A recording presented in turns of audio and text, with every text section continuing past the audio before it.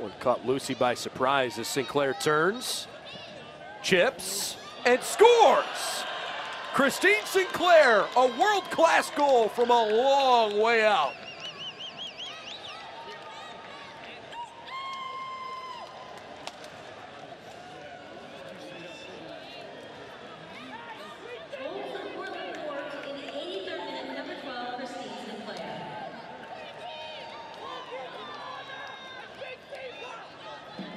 Well, this is just a bad mistake by Jane Campbell, letting it go through her hands.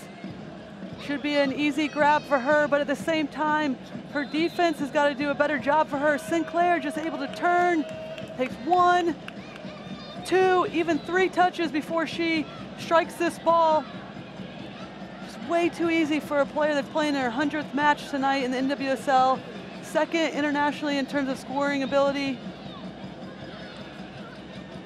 Way too easy, and if you're playing at home, you have a player that's able to turn like that, it's going to be difficult to find wins.